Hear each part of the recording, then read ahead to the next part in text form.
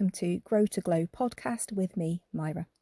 Today's episode is all about our internal saboteur and procrastination. It has been our theme of the month throughout May and also the topic of discussion for our book group, and it has been the theme of all of our social media posts on our Instagram and Twitter page throughout the month. If you came to our book group, well, one of the benefits in coming to our book group, in fact, has been that you didn't have to actually read the book of the month, which was called The Little Saboteur, in order to have attended the book group. But for those of you that came to the book group, the aim really was for us to have the discussion around what we thought our little saboteur was, how it shows up in our life, and how we can actually deal with that procrastination cycle that we can sometimes find ourselves getting caught up in that loop. Now, first of all, some of you might be thinking, well, what is our little saboteur? It can also be known as our internal critic or inner critic. And it shows up at that crucial moment, just as we're about to start a new project or task, or we've identified a goal and we just can't get going. We just cannot take that first step. In the book of the month, The Little Saboteur, it defined our little saboteur, our internal critic, as that border patrol, like a bodyguard or border patrol between our comfort zone and our zone of personal growth. It stops us from growing, and what it does is it creates invisible limits that we feel then that we cannot overcome. It puts in place barriers and challenges, and these can show up as thoughts and worries and anxieties about why we feel then we can't take those steps towards achieving our goals. Now, what's really interesting about that little saboteur within us is actually it has good intentions, that it's there to actually try and protect us. So sometimes we can kind of see it as our internal safeguarding, rather than somebody that wants to come in and actually be destructive or cruel or harmful to us in any way. And that's because it's based on a feeling of fear or anxiety of what might come at us if we start on that journey of working towards our goals. So it can appear at different points in that timeline, on that point between starting point and that perceived finish line. And it can show up in different areas of our life as well. Very often we experience it if we have a deadline for work or for our studies, such as an assignment or essay deadline, or if we have a particular task or project at work and we just cannot get going on it. So our internal saboteur quickly shows up then when we recognise that we have a finish line that we need to reach, or a deadline that we need to reach, or a final product that we need to have created, or we needed to have submitted a project. There's a completion line, a finish line there. But the problem is not so much the perceived finish line, but actually where we are. Because right now, when we have a new task or a new project or an assignment, we're actually in the starting blocks. We're right at the start line. And it's not so much getting to the finish line that's the problem, but actually getting off the starting blocks. And this is where then that little saboteur can show up and stop us from moving forward. So as I've mentioned, our little saboteur can show up as procrastination, where we end up sitting on the sofa all day and watching a box set, or sitting in front of a movie all day, or finding 101 other things that in that moment seem so much more vital and important to do, such as hoovering or defrosting the freezer. So our procrastination, that internal saboteur, can show up at that crucial moment where we're trying to get off this starting block.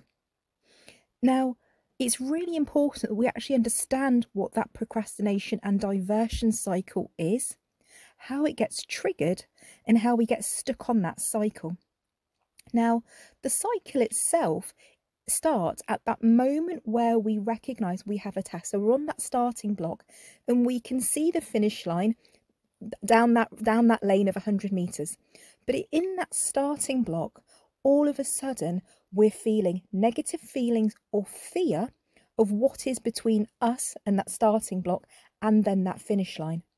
So if we feel overwhelmed, worried, anxious or fearful of what we might have to, or we might come across and what we might have to overcome in that 100 metres between the starting block and the finish line, then that's going to put anyone off from even getting going, from even starting. And so we quickly miraculously find lots of other things that need our attention. Now, whilst those diversions, whilst those other things may feel in the moment as, this is helping, or it's helped me to get that diversion off from that main task or project, the problem is that small relief that you feel in the day of sitting in front of Netflix, for example, or defrosting the refrigerator, means that the moment you go back to start thinking about that task at hand, your negative feelings and your fear may actually have gone up. And so going back to the starting block for a second time and looking down that 100-metre lane at the finish line, all of a sudden then, the challenges, the difficulties, the hard work actually feels a lot harder. And so what do we do for a second time? We go off down this diversion cycle again. We go off on a tangent and we go down what I call procrastination street. So we take a left-hand turn and we find ourselves sitting in a coffee shop, reading a book, meeting up with friends, being online all day or scrolling through social media. And again, what happens? We come back to the starting block for a third time. And guess what? The challenges and the difficulties and the fear and the worry and the anxiety that we feel has increased yet again. So what do? We go off down procrastination street again and find something else now that needs our immediate attention. So you can start to see how that cycle gets created, in which every time we come back to thinking about the task at hand, it feels harder and harder each time. Now, there are only two ways that we very often can break that cycle, if that cycle is something that we're prone to do. The first option is that we then ditch that project completely. We think it's just way too difficult, too hard, too challenging, so I won't bother at all. So in fact, that finish line gets just pushed to one side. We just think, nope, we're not going to do it. The second option to break out of that cycle, or what we find that we end up doing, is when it's a project that we can't easily just dismiss or say, I don't no longer want to do it, such as an essay or a study assignment, a course assignment, or a work deadline or a project. It's a task we have to complete. So what do? We do it last minute. We do it when we literally don't have the time to be diverted, or we don't have the time to spend elsewhere. So just as a quick reminder, the two options to get out of the cycle is either we ditch the project completely or we do it at the last minute. So if, like you and like myself, sometimes I'm being called lastminute.com. If you're somebody who finds themselves doing things lastminute.com, then you know that you have been stuck in this diversion procrastination cycle and you get distracted by then procrastination street. Now, there are some ways that we can deal then with our internal saboteur who distracts us by nice things at procrastination street. But we've always got to remember that our internal saboteur is actually there for the best of intentions. It's there, as I said earlier, as that internal protection. So we've always got to remember that it has good intentions and purposes for us. So every time you find yourself going up or being diverted at procrastination street, what you need to ask yourself is, what is this trying to achieve for you? What is this procrastination or this diversion trying to do for you? What is it trying to protect you from? What's it keeping you safe from? And very often what you might find is that it's trying to protect you from a feeling of worry, anxiety or fear that we have projected onto that lane in front of us, the 100 metres between the starting block and the finish line. We have imagined that what is between us and the finish line are literal hurdles, and that to get over them, not being Olympic hurdlists here, trying to get over them is going to be too difficult for us, or it's going to require such great effort from us that we'd rather not face it. So our internal saboteur gets kicked in or gets triggered because it's trying to keep us safe.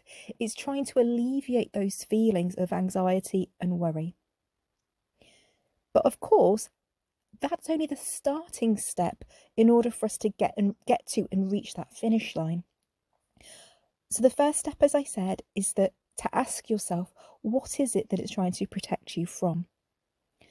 Once you've recognised that, it's then switching up or flipping that negative projection, that negative feeling or thought into something more positive, so that the journey that you imagine that you're going to take between the starting block and the finish line is going to be one that is positive. Because you can see already that that procrastination cycle is triggered by the thought of that journey being negative.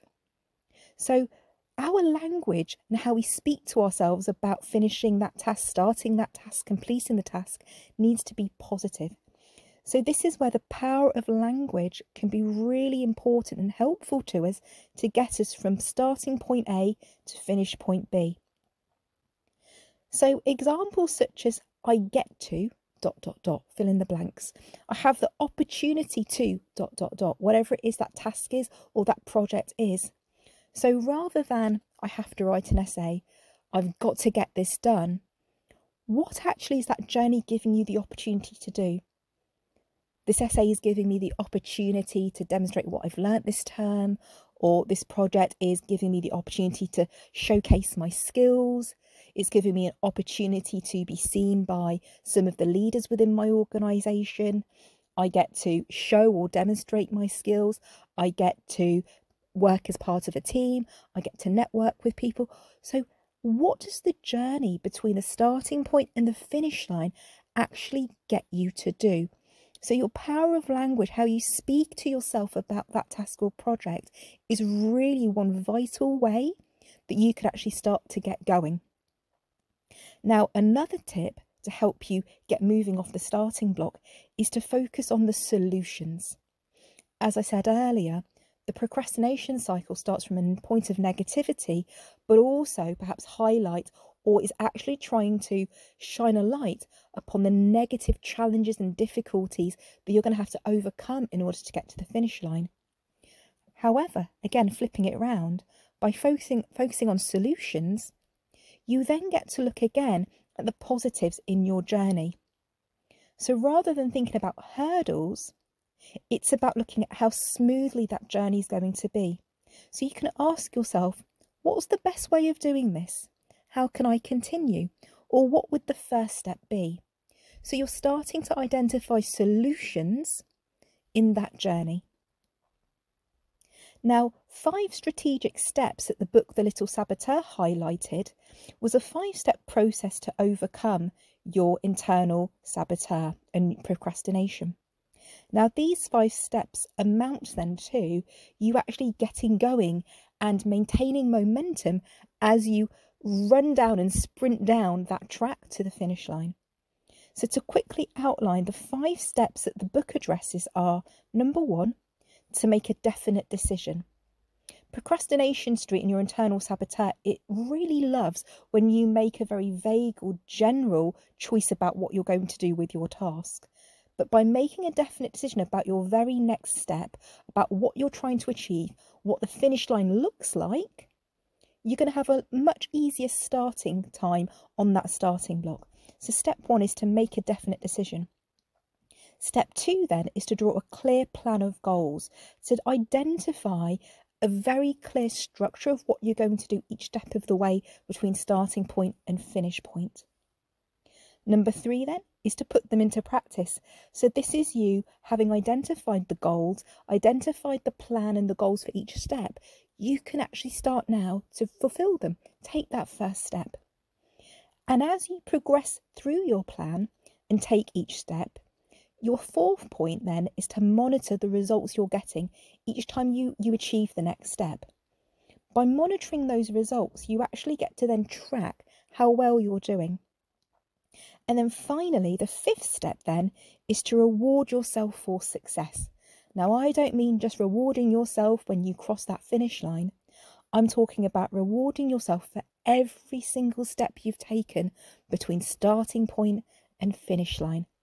So you've taken that first step, you've drawn up a plan of goals, celebrate. Pat yourself on the back. You've taken the next step, again, reward yourself. This way then, you're actually creating momentum, a bit like a steam engine on a train or a juggernaut. By creating that momentum, it gives you the literal power and energy to keep going. And like any runner or sprint athlete, once you get up and get going, that momentum will literally get you to the finish line and way past it. So very quickly, just to recap those 5 steps. Number 1, make a definite decision. Number 2, draw a clear plan of goals. Number 3, put them into practice. Number 4, monitor your interim results and then your final results. And the 5th point is reward yourself for success at every step you've taken. So I hope that's been a really quick and useful overview of what your internal saboteur is trying to get you to do, but also ways in which you can get your internal saboteur to actually help you. Thank you for joining me for today's Grow to Glow podcast episode. And throughout the month of June, we are discussing the theme of relationships and attachments. And our book of the month for June is Attached by Amir Levine and Rachel Heller. If you'd like to join me for our June book group discussion, which is taking place on Thursday the 25th of June, you can check out our Twitter and Instagram pages for all the details. And of course, you can follow us on Instagram at growtoglow.flow and over on Twitter at growtoglow_flow. So I hope to see many of you throughout the month of June as we discuss the topics of relationships and attachments. And for any of you that would like to join our June book group discussion, you can check out the details on our social media. Thanks for joining me today. Bye for now.